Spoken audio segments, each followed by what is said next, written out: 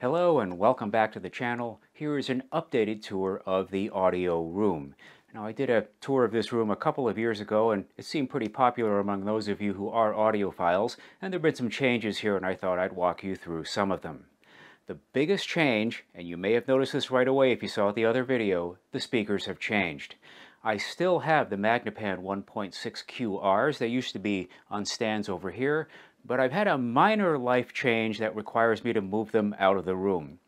I have a dear friend who travels the country a lot, and he has this wonderful Maine Coon cat, and he's so friendly and so sociable, he can't bear to leave this cat in a kennel, so the cat winds up staying with me for 3 or 4 months out of the year. He's a very well-behaved cat. It's almost like having a goofy kid around the house. If you've ever known Maine Coon cats, those are the largest domesticated cats. They can grow to be 3 feet long and weigh up to 25 pounds. They can be the sizes of small dogs. He's really well-behaved. He doesn't jump. He doesn't scratch the furniture. But the Magnepans do kind of look like giant scratching posts, so just to be safe, those are in the basement for now.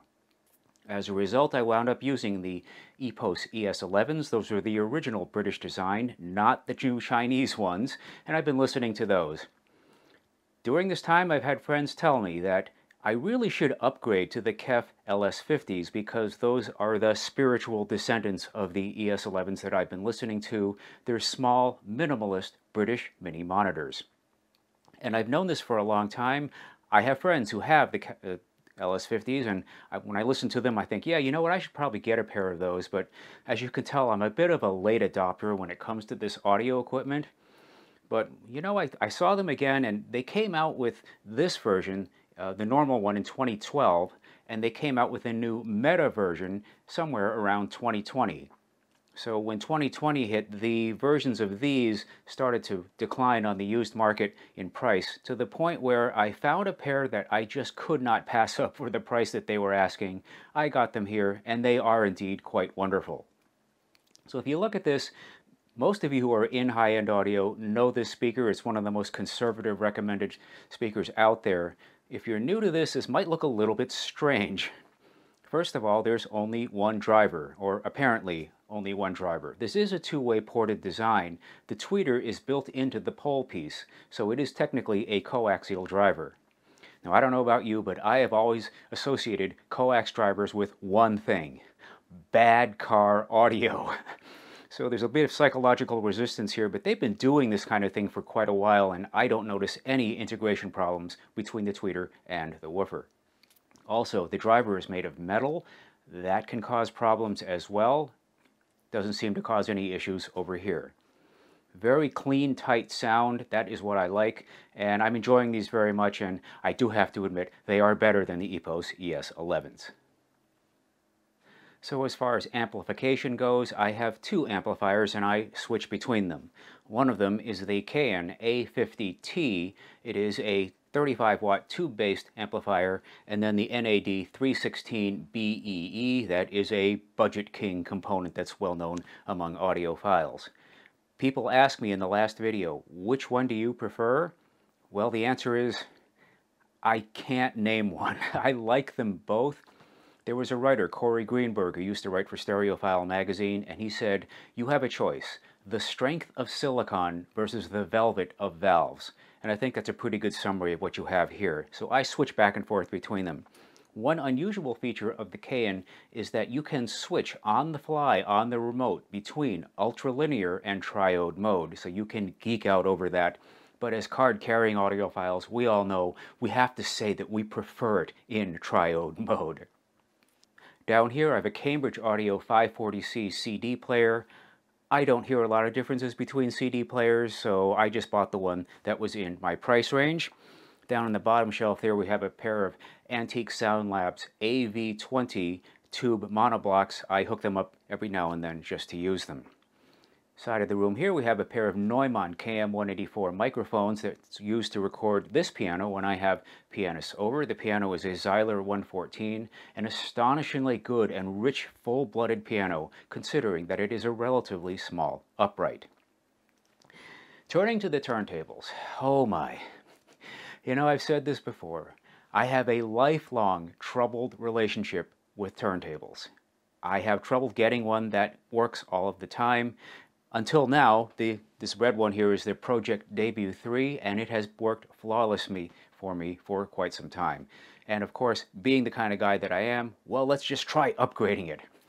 You know, I recently did a talk for the Boston Audio Society about what I've learned about audio, and one of the things I've learned is if something's working, don't upgrade. A lot of times when I upgrade things, things get worse. And I said that at the time, and I meant it, and I went ahead and did it anyway. So I went looking for a better turntable, and I bought what I'm supposed to buy. This is a Lynn Sondeck LP12. Those of you who know such things will see that it does not have the correct tone arm. This is a Project 9cc carbon fiber tone arm, and it is quite beautiful, and I got a fantastic deal on it, so I'm not really complaining because I'm not out a lot of money, and it looks great just as a piece of furniture. When I got it, there was just something not right. The seller said that he had tested it before he packed it up and shipped it. I don't see how that is possible. The counterweight appears to be the incorrect counterweight, such that even if you turn it all the way in, I had to add 9 grams worth of blue tack just to make the tone arm balance horizontally. Now you say, okay, well theoretically it's fine, but now you've increased the mass of the tone arm and it wasn't what it was designed to do, and things have changed. Another thing, it picks up hum from the motor. I know this because if you just lower the stylus onto an LP without turning the turntable on, it's quiet. The second you turn it on, it picks up the hum from the turntable. As far as I can tell, there is very little that you can do about this. I've been in there, I've gone to online forums, I've tweaked things, and it's just, I don't know. It looks nice, it's going to sit here for a while, but I have a feeling it's going to wind up in storage at some point. If anybody here wants to come in and work on this and tell me what I'm doing wrong, come on by, I'll buy you lunch. So after the last video, people started asking me, what are you listening to right now? What do you like? Well, I can tell you what I'm doing at this present time. I am working my way through most of the Rossini operas, the major ones anyway. 72 Abbado, terrific, goofy, silly fun. This is one of the best recordings that I know of in my entire collection. The remake, not so good. Still listenable, but not my favorite. Il Signor Bruscino. I'm not my favorite one of the operas, but it's short, it's on one CD, and you get to hear Kathleen Battle in her prime. Cenerentola with Chailly on Decca, this is quite good. You know, a lot of these DG Abbado recordings have terrific essays by Philip Gossett and by Abbado himself, and I forget which one of them wrote this, but one of them said, Rossini's music washes away all of the sadness in the world. And he's right. When you're listening to Rossini, it's hard to be in a bad mood. I am, however, running into some issues here with the age of these CDs. I was listening to this, and these booklets are bound just with a glue on the back, and the glue is quite weak, and I was listening to it, and the whole thing just exploded on me like confetti and fell to the ground. Yeah, these after 40 years or so, these things are starting to fail. But even worse, this is the Abbado Viaggio. Some of my CDs now have CD rot on them. This happens with some CDs. It's not a lot of them, but it just seems to happen to whatever one I happen to be pulling down and want to listen to at that present time. Yeah, it's got some rot on it. You can actually hold this CD up to the light and you can see right through it. So I've got to get another copy of this before I can listen to it. I know, streaming. People were asking me, why aren't you streaming like everybody else in the 21st century? I do kind of, I haven't really embraced it entirely, and part of it is that I haven't really found a user interface that I like for managing and playing things. Most people seem to be using Roon, but since I'm not ready to go full into this, I'm not sure I'm ready to pay for Roon. One of the most common alternatives to Roon I've seen is Plex, Plex Amp, Plex Media Server. I tried that. I must be dumb. I don't understand how to use it. I've never been able to get it to work. The version I have only runs in a browser, which concerns me because all I do is stream music locally. A lot of these services seem to assume that you're going to be streaming something off the internet, and I don't do that. I have a local hard drive with about, I don't know, a terabyte's worth of music on it. I started to rip a lot of my CD collection several years ago, and I got only partially through it. I have a feeling I'm going to have probably 3 or 4 terabytes worth of ripped music when I'm done. So those services aren't optimized for this, so I did find this thing called FooBar 2000. It works. Apparently, hardly anybody uses it because I can't find any support for it, but it's quite light and it seems to function for now. How do I get the music from the computer into the system? Well, I use a D to A converter. What I have right now is an AudioQuest Dragonfly Black. That is the least expensive of their DACs by far. And it looks like a USB stick, except it's much heavier. It plugs into the side here. It's got a 3.5 millimeter stereo mini jack. You run a cable to your system and off you go. So I'm slowly getting used to this. I do like the fact that you can get 10,000 albums on one little local thing without having to shuffle physical media, but you know, give me some time, I'll get there. So I thought I would show you some interesting things that I've gotten since the last update. All of these are quite heavy. I guess it's a sort of a thing with classical music that whatever you buy, the set has to be quite heavy. So this is Deutsche Grammophon, state of the art. I'm a big DG fan, and this is a coffee table book, but they go through the history of the label, and they go through all of these important recordings. It is a little bit self-congratulatory. It's a little bit they're patting themselves on the back.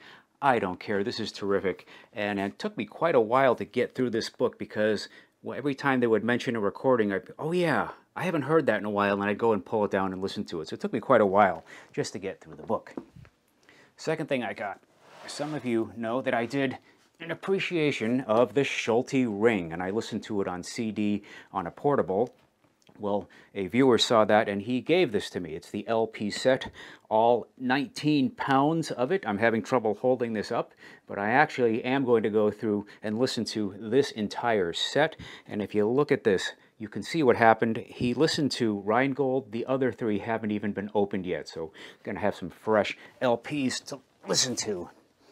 But the biggest thing I got, the George Zell box from Sony. Whoever does this at Sony does a really great job because you get this classic slipcase, and inside you get a coffee table book all about George Zell, and then it goes through all the recordings. Somebody here at Sony obviously loved George Zell. This is obviously a labor of love, and we have 106 CDs, all reproduced with the original covers and the original liner notes in the back, which you can't read because the print is too small. I don't care. But there's some classic stuff in here that is just so good. The Beethoven Symphony Cycle, the Dvorak, the Brahms, the Schumann 1 and 4. There's just too much here for you to go through almost, and it's going to take you, keep you busy for the next several months. And the best part of this, I got this entire set, the slipcase, the coffee table book, and the 106 CDs. It was on sale on Amazon for $109 shipped new. So when I did my other audio room tour, some of you wrote in and said, "Come on, Ed, we know. You have more than one audio system, don't you? You're just that kind of guy." And of course, they're right. I do have more than one audio system.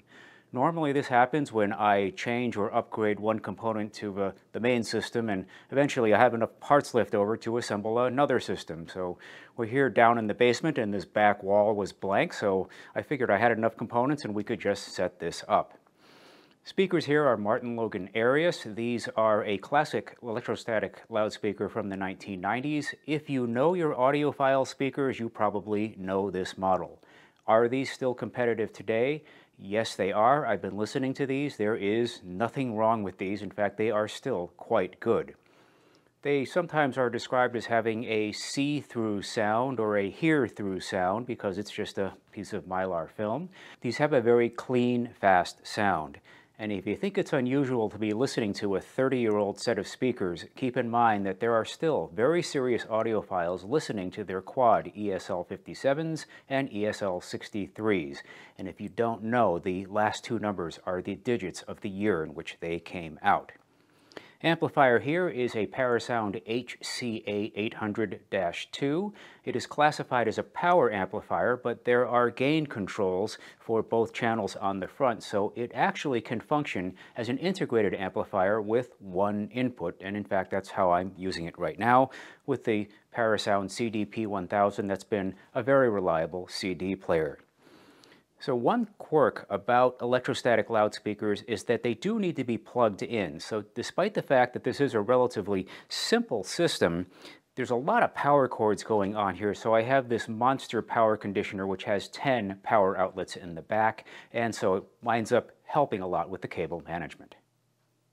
And here is another system that I have. This one is a nostalgia system from 1977. This is the receiver I wanted, and I've wanted it ever since I saw it on the cover of the 1977 Radio Shack catalog, endorsed by Arthur Fiedler himself. 16 watts per channel, $239 at the time. Now, finding these old receivers is a challenge these days because they have cosmetic damage, they have electronics damage at this point. What happens internally is that the capacitors dry out. These lamps up here that you see, you can just barely see this is illuminated, those burn out and the contacts get scratchy and you have to deoxit those things. There's a local rebuilder who refurbishes these things, and he sold me this receiver for next to nothing. I couldn't believe how cheap this was. So I got this, and once I had the heart of the system, the rest of it wasn't too bad. The turntable is a Realistic Lab 290. Not quite from the same period, it's a few years later, but it's pretty close and it'll do for now. I got this for free at the town swap shed at the transfer station. We have a little shed where we trade things for free. I didn't even think it was going to work when I brought it home. Belt drive semi-automatic, queued it up, everything works. It's perfect. The only thing I had a concern about was the cartridge and the stylus. I wasn't quite sure about the status of those. So I did what a lot of people do. I put an Audio-Technica AT3600 on it. That is a Budget King favorite cartridge. You can get them for less than $20. The speakers are Minimus 2.5s. Oh yes, wonderful. A full range 3-inch driver, and it's rated for 10 watts. I'm not sure I would put anywhere near that kind of power through these. So again, it's a nostalgia system. I don't care how it sounds. It just brings me back to an earlier time when things weren't quite so complicated. And I try to play music from the period. So we have some records here. The Association, Greatest Hits. Oh yes, Sunshine Band, like that. George Winston's Autumn. I think this is still the best album that he ever put out. Oh, Andy Gibb. You know, when I first started following the Top 40 with Casey Kasem on Saturday mornings, when I first started listening to him, I Just Want to Be Your Everything was the #1 song, and I would sit there by the radio and try to study, why is this so good? Why is it so popular? Chuck Mangione. For a few months in the late 1970s, everybody knew what a flugelhorn was. Bruce Springsteen, Darkness on the Edge of Town. This is a masterpiece. I also like this one very much. Jackson Browne, Running on Empty, talks about what life on the road is like, makes it feel very lonely. And my favorite movie of all time when I was a kid was Chitty Chitty Bang Bang. When my parents would drive me places, you know, to the mall or to the grocery store, I used to pretend that the car could fly. So again, nostalgia system, I don't really care how it sounds. If you need to know what kind of interconnects and speaker cables I used, we need to have a talk. There you have it, folks, a look at the updated audio room. You know, I think I'm going to keep these speakers here, even if the cat wasn't coming back, which he is in a couple of months. He's going to stay with me for about a month. I'm really liking these. These are very musical, they're non-fatiguing, and the acid test for speakers, does it make you want to listen to them? These do.